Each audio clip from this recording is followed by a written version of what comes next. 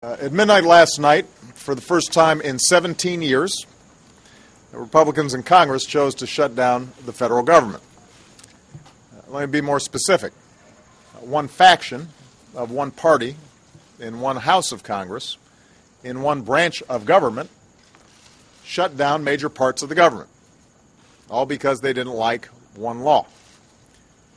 This Republican shutdown did not have to happen. But I want every American to understand why it did happen. Republicans in the House of Representatives refused to fund the government unless we defunded or dismantled the Affordable Care Act.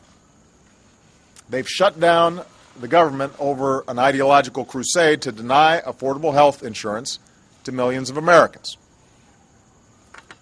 In other words, they demanded ransom just for doing their job.